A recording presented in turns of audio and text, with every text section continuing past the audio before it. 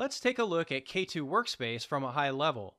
You can access your K2 workflow tasks, forms, and reports from the toolbox here on the left. Your inbox contains a listing of all of your assigned tasks.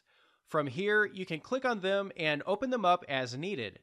The My Forms section is where you can view forms that you have permissions to access. Just note that only application forms will appear in this section. In this example, we can access a purchase order form. You can also access the Process Overview Report, which will show you reporting metrics and information about all the workflows you can access. It will show information about total number of instances, total number of active instances, average duration, amongst other things. The My Overview Report shows information about active tasks and completed tasks assigned to you for workflows you are part of. Metrics here are you can review active task information, currently assigned tasks, and duration.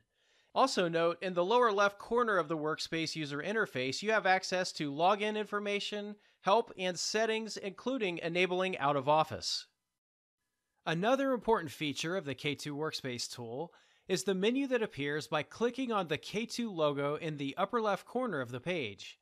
From here, you can access other workspaces that may be defined in your organization. You can also access the Favorite Apps workspace if it's enabled, where you can get to applications exposed by your administrator with the purpose of surfacing here in a central place to find them. These are typically more commonly used apps installed from K2's App Wizard and Smart Wizard application framework.